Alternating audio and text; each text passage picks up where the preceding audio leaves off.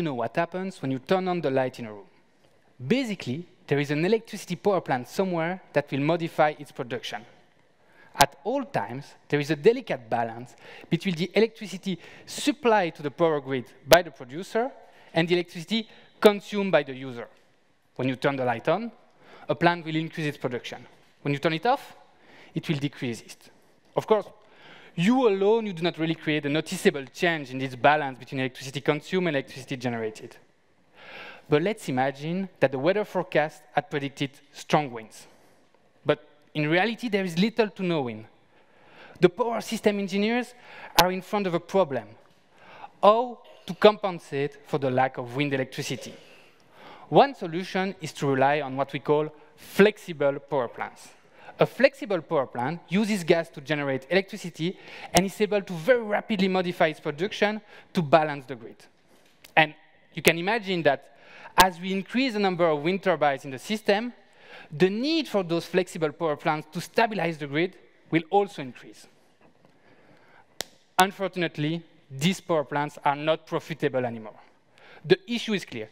We need flexible power plants to keep up with the surge in renewable electricity generation, but they are shutting down. How can we make them profitable again? Our proposal is to improve the pricing of electricity. We want the new price of electricity to better value flexibility. If we are on the 10th of August and the sun is shining and the wind is blowing, there is no problem of flexibility.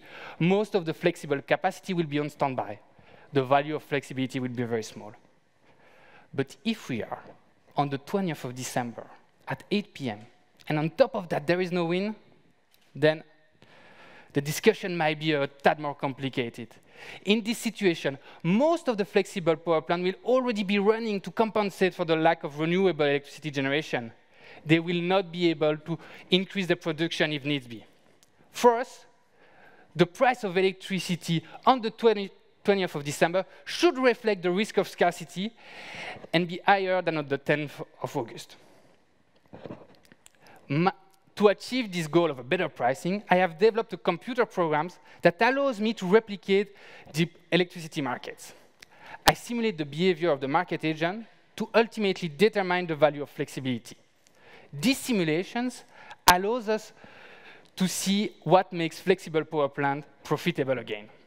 My name is Jacques, and my goal is to build a price that keeps turning the light on.